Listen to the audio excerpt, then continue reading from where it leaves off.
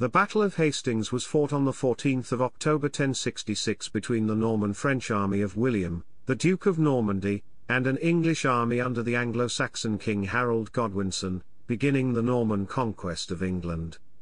It took place approximately 7 miles northwest of Hastings, close to the present-day town of Battle, East Sussex, and was a decisive Norman victory. The background to the battle was the death of the childless King Edward the Confessor in January 1066, which set up a succession struggle between several claimants to his throne. Harold was crowned king shortly after Edward's death, but faced invasions by William, his own brother Tostig, and the Norwegian King Harald Hardrada. Hardrada and Tostig defeated a hastily gathered army of Englishmen at the Battle of Fulford on the 20th of September 1066, and were in turn defeated by Harold at the Battle of Stamford Bridge 5 days later. The deaths of Tostig and Hardrada at Stamford Bridge left William as Harold's only serious opponent. While Harold and his forces were recovering, William landed his invasion forces in the south of England at Pevensey on the 28th of September 1066 and established a beachhead for his conquest of the kingdom. Harold was forced to march south swiftly, gathering forces as he went. The exact numbers present at the battle are unknown, as even modern estimates vary considerably. The composition of the forces is clearer. The English army was composed almost entirely of infantry and had few archers, whereas only about half of the invading force was infantry, the rest split equally between cavalry and archers. Harold appears to have tried to surprise William, but scouts found his army and reported its arrival to William, who marched from Hastings to the battlefield to confront Harold. The battle lasted from about 9 a.m. to dusk. Early efforts of the invaders to break the English battle lines had little effect. Therefore, the Normans adopted the tactic of pretending to flee in panic and then turning on their pursuers. Harold's death, probably near the end of the battle, led to the retreat and defeat of most of his army.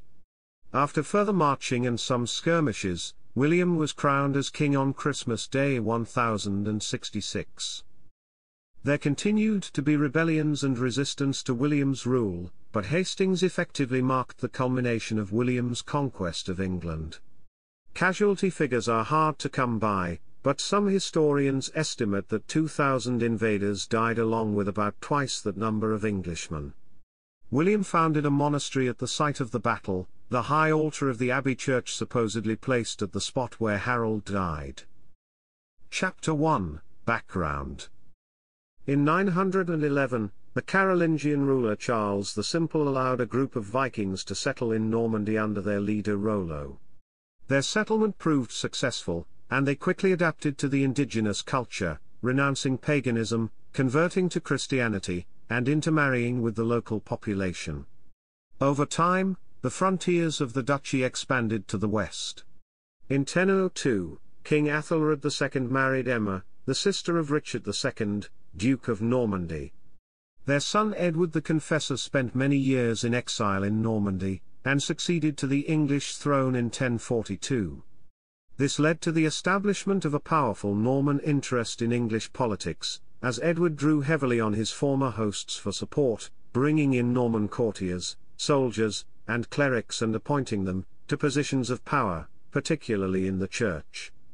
Edward was childless and embroiled in conflict with the formidable Godwin, Earl of Wessex, and his sons, and he may also have encouraged Duke William of Normandy's ambitions for the English throne. Chapter 2 Section 1, Succession Crisis in England. King Edward's death on the 5th of January 1066 left no clear heir, and several contenders laid claim to the throne of England. Edward's immediate successor was the Earl of Wessex, Harold Godwinson, the richest and most powerful of the English aristocrats and son of Godwin, Edward's earlier opponent. Harold was elected king by the Witenagemot of England and crowned by Ealdred, the Archbishop of York, although Norman propaganda claimed that the ceremony was performed by Stigand, the uncanonically elected Archbishop of Canterbury.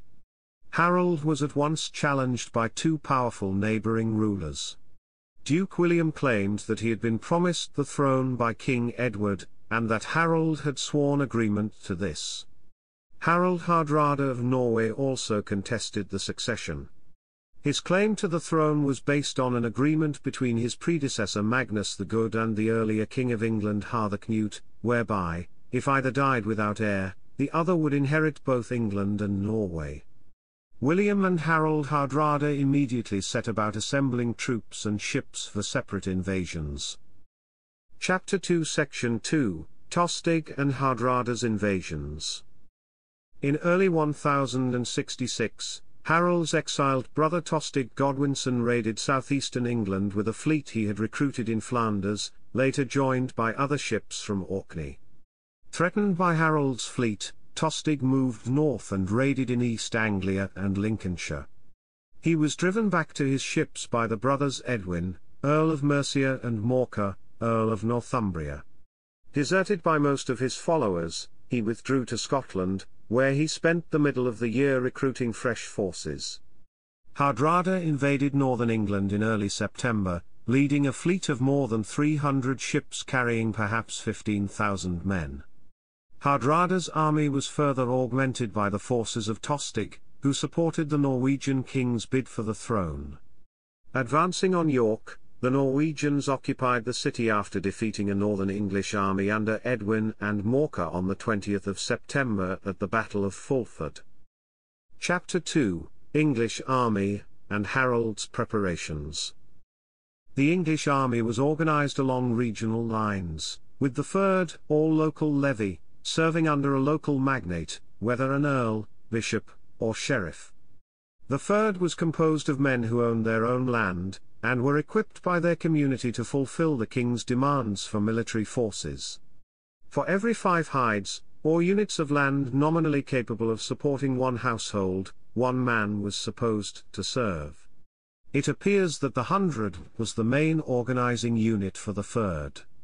As a whole, England could furnish about 14,000 men for the Fyrd, when it was called out. The Fyrd usually served for 2 months, except in emergencies. It was rare for the whole national Fyrd to be called out. Between 1046 and 1065 it was only done 3 times, in 1051, 1052, and 1065. The king also had a group of personal armsmen, known as housecarls, who formed the backbone of the royal forces. Some earls also had their own forces of housecarls.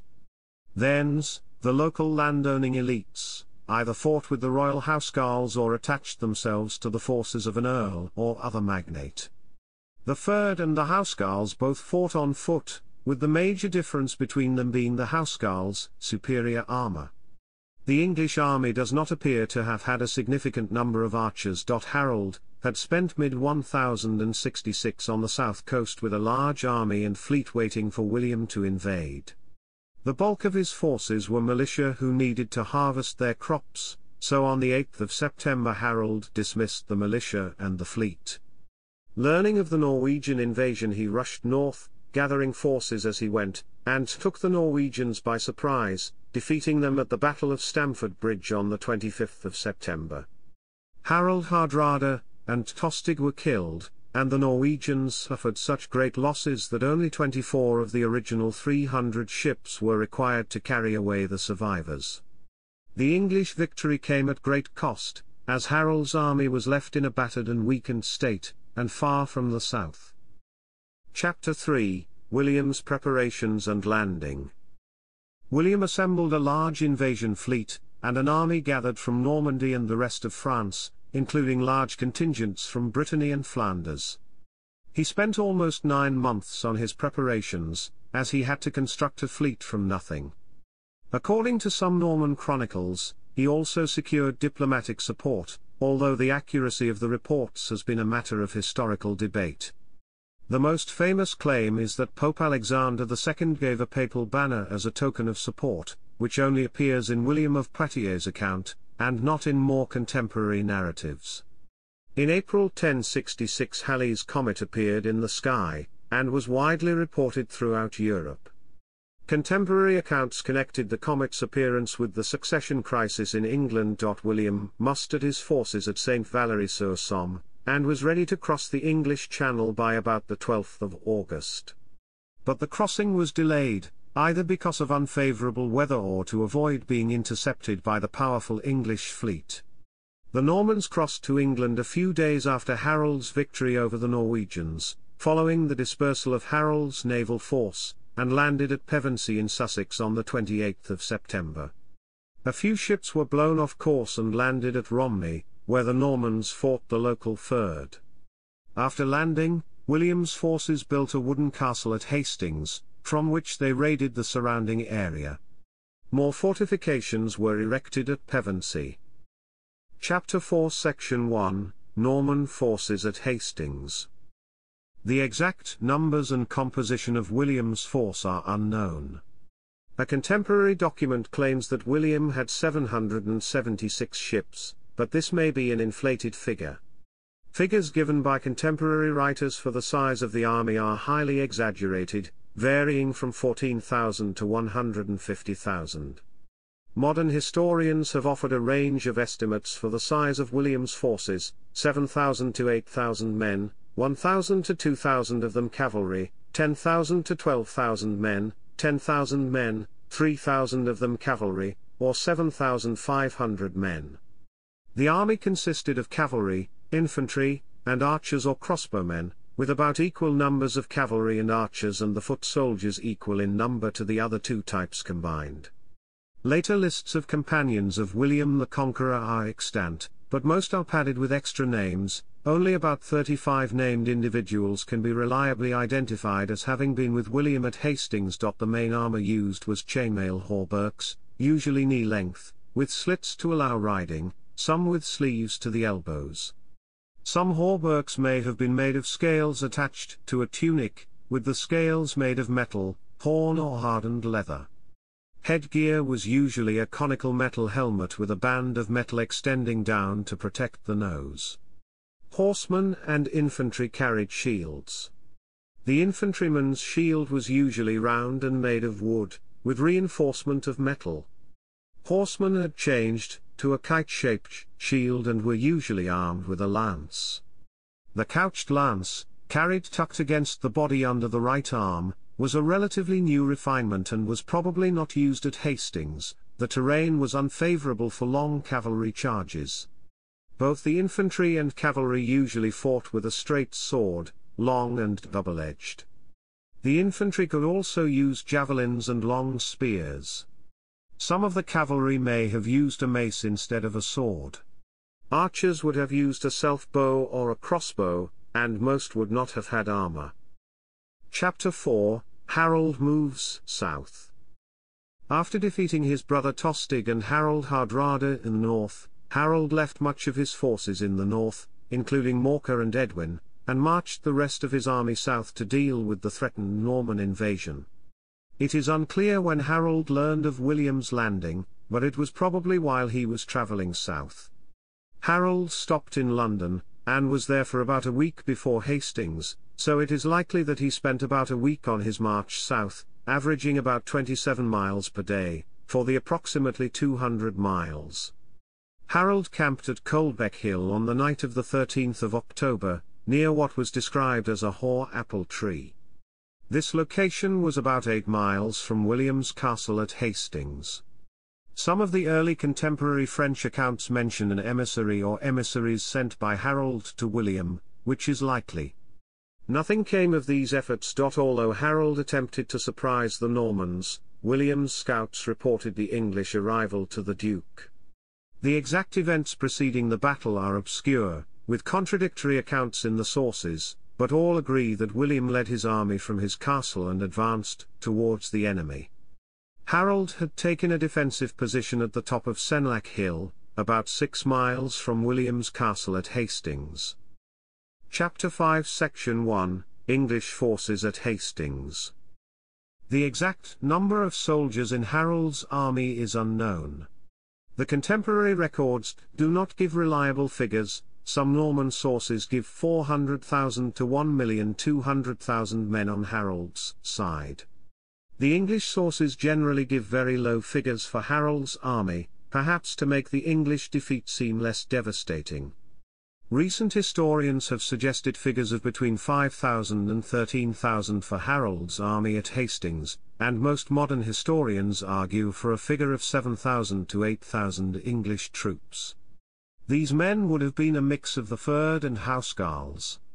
Few individual Englishmen are known to have been at Hastings. About 20 named individuals can reasonably be assumed to have fought with Harold at Hastings, including Harold's brothers Geirth and Leofwine and 2 other relatives.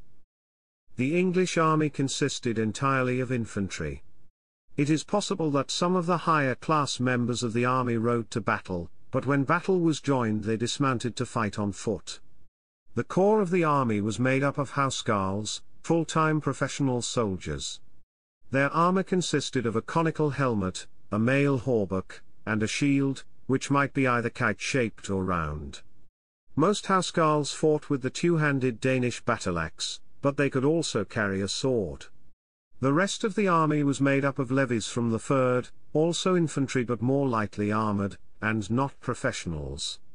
Most of the infantry would have formed part of the shield wall, in which all the men in the front ranks locked their shields together. Behind them would have been axemen, and men with javelins as well as archers. Chapter 5, Battle. Chapter 6, Section 1, Background and Location. Because many of the primary accounts contradict each other at times, it is impossible to provide a description of the battle that is beyond dispute. The only undisputed facts are that the fighting began at 9 a.m. on Saturday the 14th of October 1066 and that the battle lasted until dusk. Sunset on the day of the battle was at 4:54 p.m., with the battlefield mostly dark by 5:54 p.m., and in full darkness by 6:24 p.m. Moonrise that night was not until 11:12 p.m., so once the sun set, there was little light on the battlefield. William of Jumièges reports that Duke William kept his army armed and ready against a surprise night attack for the entire night before. The battle took place 7 miles north of Hastings at the present-day town of Battle, between 2 hills, Coldbeck Hill to the north and Telham Hill to the south. The area was heavily wooded, with a marsh nearby. The name traditionally given to the battle is unusual. There were several settlements much closer to the battlefield than Hastings. The Anglo-Saxon Chronicle called it the Battle at the Hoary Apple Tree. Within 40 years, the battle was described by the Anglo-Norman chronicler Orderic Vitalis as Senlac, a Norman-French adaptation of the Old English word sandlacu, which means sandy water. This may have been the name of the stream that crosses the battlefield. The battle was already being referred to as Bellum Hasistingas or Battle of Hastings by 1086. In the Domesday Book. Sunrise was at 6:48 a.m. that morning, and reports of the day record that it was unusually bright. The weather conditions are not recorded. The route that the English army took south to the battlefield is not known precisely. Several roads are possible. 1. An old Roman road that ran from Rochester to Hastings has long been favoured because of a large coin hoard found nearby in 1876. Another possibility is the Roman road between London and Lewes and then over local tracks to the battlefield. Some accounts of the battle indicate that the Normans advanced from Hastings to the battlefield, but the contemporary account of William of Jumièges places the Normans at the site of the battle the night before. Most historians incline towards the former view, but M.K. Lawson argues that William of Jumièges' account is correct. Chapter 6, Section 2, Dispositions of Forces and Tactics. Harold's forces deployed in a small, dense formation at the top of steep slope, with their flanks protected by woods and marshy ground in front of them. The line may have extended far enough to be anchored on a nearby stream. The English formed a shield wall, with the front ranks holding their shields close together or even overlapping to provide protection from attack. Sources differ on the exact site that the English fought on. Some sources state the site of the abbey, but some newer sources suggest it was Coldbeck Hill. More is known about the Norman deployment. Duke William appears to have arranged his forces in 3 groups, or battles, which roughly corresponded to their origins. The left units were the Bretons, along with those from Anjou, Poitou, and Maine. This division was led by Alan the Red, a relative of the Breton count. The centre was held by the Normans, under the direct command of the Duke and with many of his relatives and kinsmen grouped around the ducal party. The final division, on the right, consisted of the Frenchmen, along with some men from Picardy, Boulogne, and Flanders. The right was commanded by William Fitz-Osborne and Count Eustace II of Boulogne. The front lines were made up of archers, with a line of foot soldiers armed with spears behind. There were probably a few crossbowmen and slingers in with the archers. The cavalry was held in reserve, and a small group of clergymen and servants situated at the base of Telham Hill was not expected to take part in the fighting. William's disposition of his forces implies that he planned to open the battle with archers in the front rank, weakening the enemy with arrows, followed by infantry who would engage in close combat. The infantry would create openings in the English lines that could be exploited by a cavalry charge to break through the English forces and pursue the fleeing soldiers. Chapter 6 Section 3 Beginning of the Battle. The battle opened with the Norman archers shooting uphill at the English shield wall, to little effect. The uphill angle meant that the arrows either bounced off the shields of the English or overshot their targets and flew over the top of the hill. The lack of English archers hampered the Norman archers, as there were few English arrows to be gathered up and reused. After the attack from the archers, William sent the spearmen forward to attack the English. They were met with a barrage of missiles, not arrows but spears, axes and stones. The infantry was unable to force openings in the shield wall, and the cavalry advanced in support. The cavalry also failed to make headway, and a general retreat began, blamed on the Breton division on William's left. A rumour started that the Duke had been killed, which added to the confusion. The English forces began to pursue the fleeing invaders, but William rode through his forces, showing his face and yelling that he was still alive.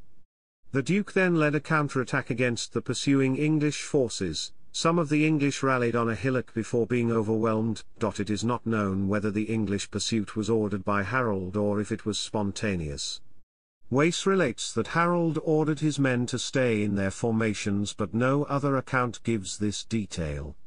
The Bayeux Tapestry depicts the death of Harold's brothers Geirth and Leofwine occurring just before the fight around the hillock.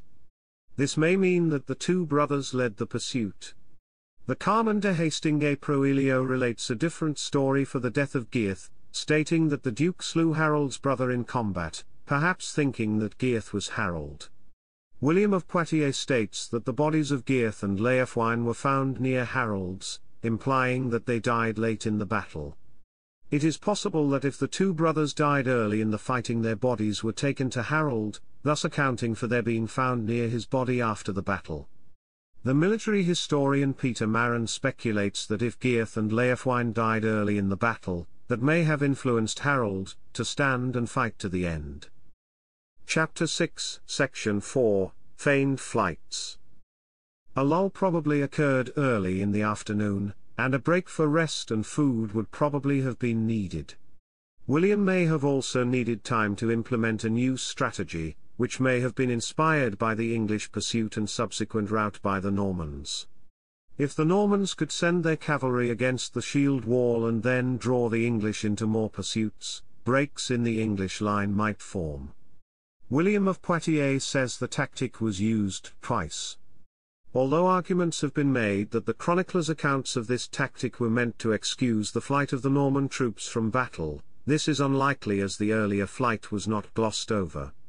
It was a tactic used by other Norman armies during the period.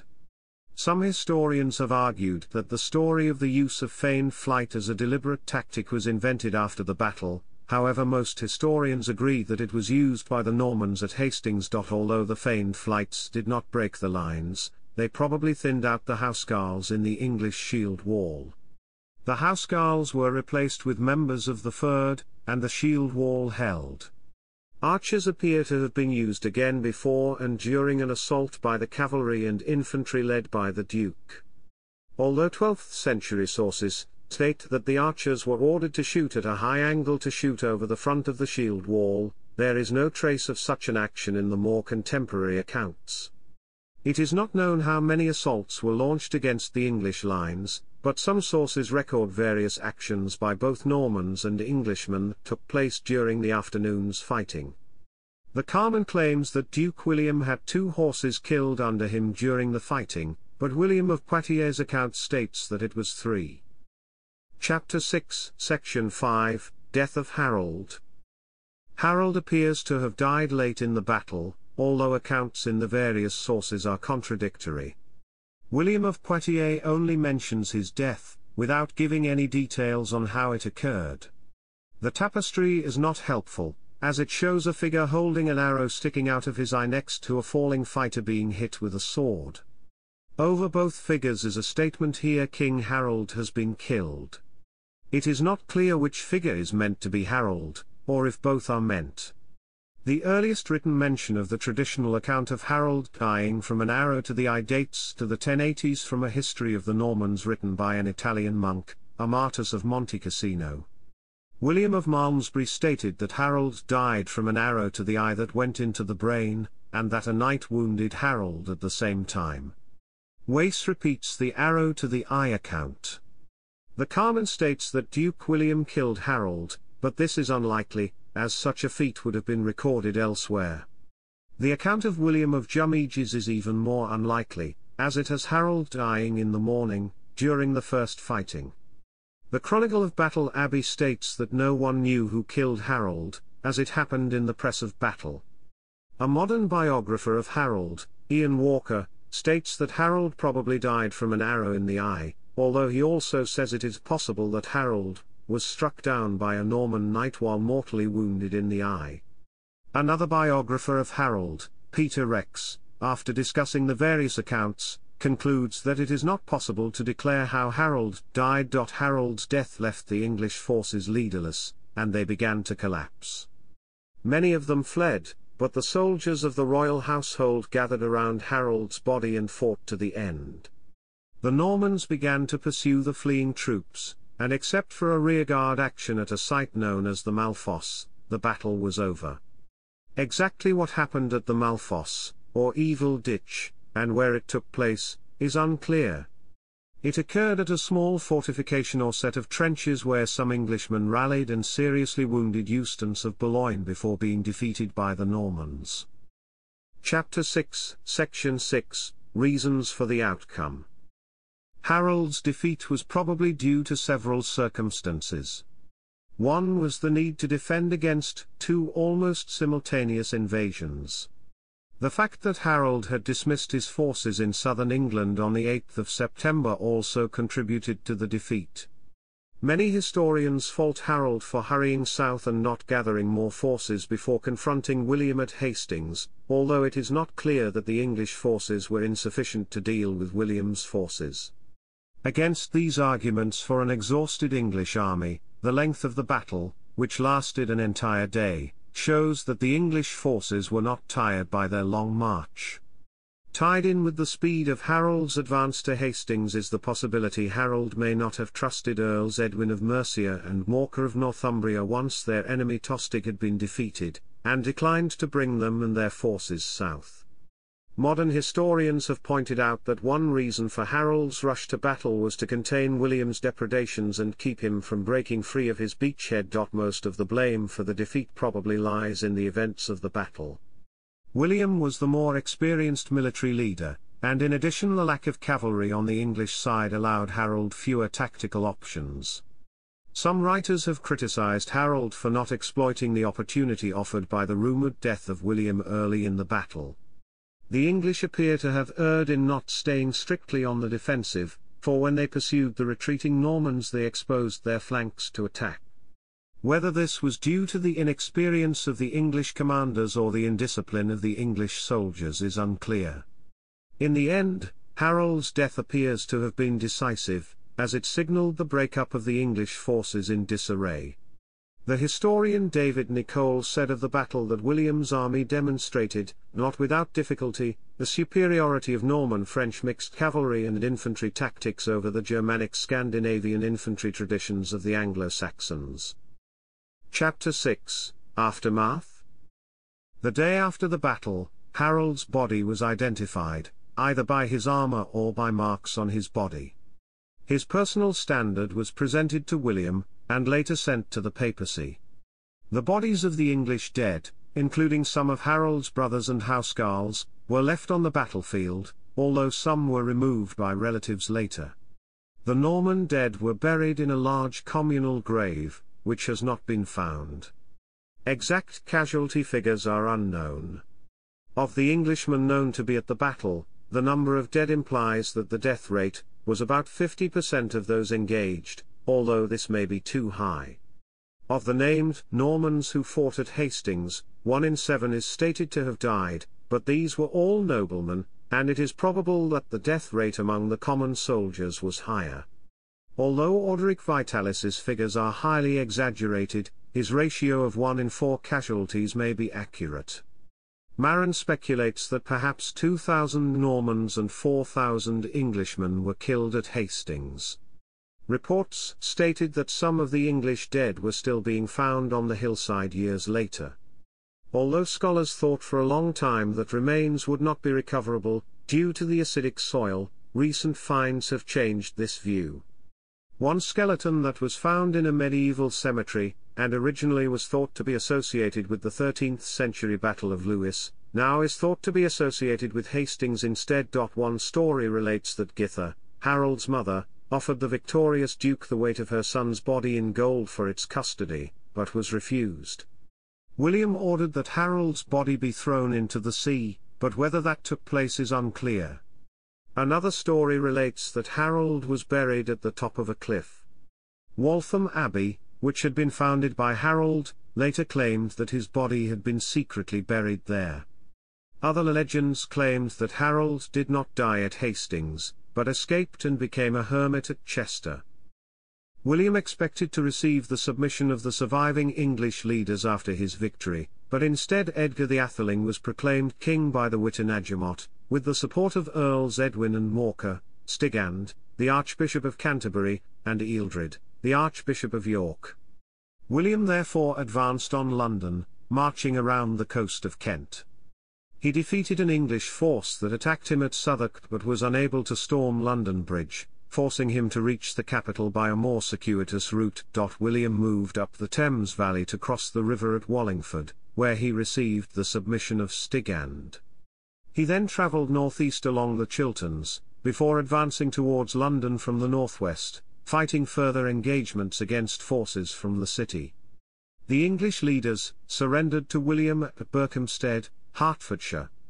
William was acclaimed King of England and crowned by Ealdred on the 25th of December 1066, in Westminster Abbey. Despite the submission of the English nobles, resistance continued for several years.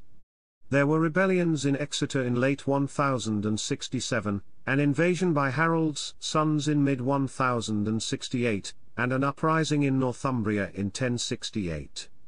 In 1069 William faced more troubles from Northumbrian rebels, an invading Danish fleet, and rebellions in the south and west of England.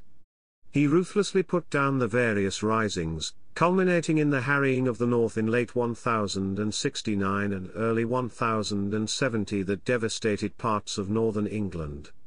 A further rebellion in 1070 by Hereward the Wake was also defeated by the king, at Ely. Battle Abbey was founded by William at the site of the battle. According to 12th century sources, William made a vow to found the abbey, and the high altar of the church was placed at the site where Harold had died. More likely, the foundation was imposed on William by papal legates in 1070. The topography of the battlefield has been altered by subsequent construction work for the abbey, and the slope defended by the English is now much less steep than it was at the time of the battle. The top of the ridge has also been built up and levelled. After the dissolution of the monasteries, the abbey's lands passed to secular landowners, who used it as a residence or country house. In 1976 the estate was put up for sale and purchased by the government with the aid of some American donors who wished to honor the 200th anniversary of American independence. The battlefield and abbey grounds are currently owned and administered by English Heritage, and are open to the public. The Bayeux Tapestry is an embroidered narrative of the events leading up to Hastings, probably commissioned by Otto of Bayeux soon after the battle, perhaps to hang at the bishop's palace at Bayeux.